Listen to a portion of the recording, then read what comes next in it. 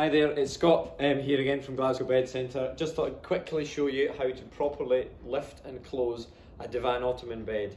Now, our Divan Ottomans come as standard with 4 gas pistons, which gives it extra lifting aid, but also means that when it comes down there is a little bit more pressure required to bring it down.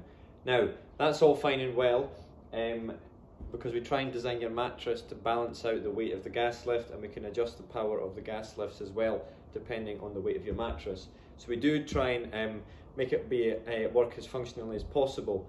But just a wee thing I wanted to highlight in this video was when you bring down when you close the bed, do not drag it from one of the corners. It will over time twist the lid. What I wanted to highlight was the closing of the divan bed using 2 hands, one on each side. There's 2 sections of the lid which are connected together, one at each side, and just pull it down like so. And it will just come down. Once the lid's in motion, it should just close it under its own momentum. And then when lifting it again, one hand in both sides of the lid and just lift like so. Alright, nice and straightforward. Divan Ottoman bed. We will show you another couple of videos about these, how to build them, how to design and customise them, and all the different storage solutions you can use for them. But that's just a quick intro into opening and closing a divan bed.